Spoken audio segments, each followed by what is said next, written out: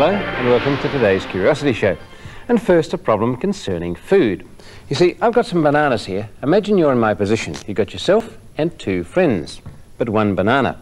Where do you cut it so everybody gets an equal part? There and there? If you get it wrong, somebody will complain.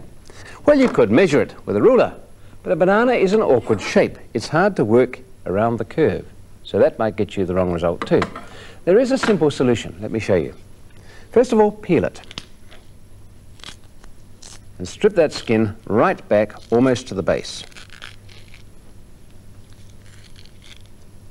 Then get a good grip on the banana with one hand, and with your finger drive it in to the point. Here we go, and that's it. See what's happening there? Let me spread the other hand down and push. And the banana is splitting perfectly into equal thirds. I can go all the way down. So there you are. That's the solution. It's a good one, because once your friends have seen you poking your finger through their food, they probably won't want any. You get the whole lot yourself.